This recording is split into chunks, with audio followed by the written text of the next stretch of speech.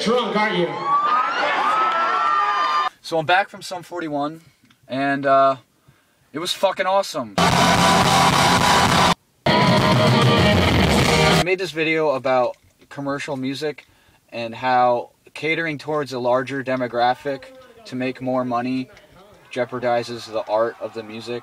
If you're not trying to adapt to like what the masses want to hear, then that's your pure art that only really caters towards you, people who know you, and people who might be able to relate to you. Introduce yourself. I'm Josiah Marsh, friends with Rory.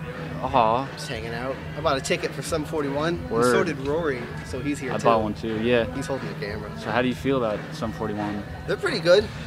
Make you feel good? They make me feel pretty nice. What songs do you like? Most of them. Oh, you like most of the songs? I don't know any songs by SUM41. Oh, you don't know any songs?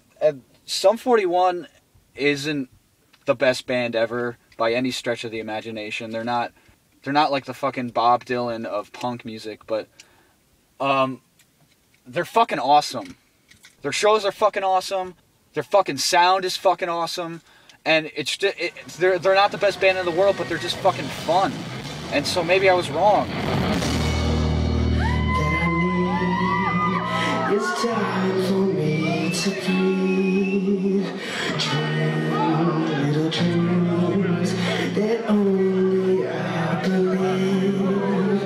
Now. Isn't the point of music to just fucking enjoy it?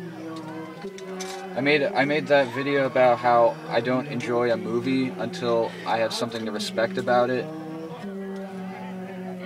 But fuck that. Fuck me. I'm a fucking idiot.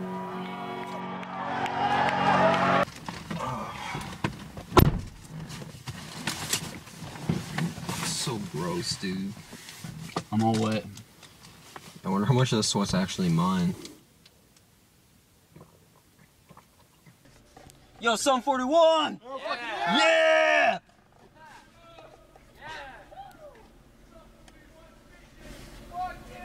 Fuck yeah, SUM41! SUM41!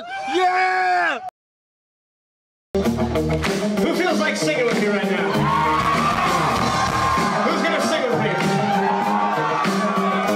You're all gonna sing with me.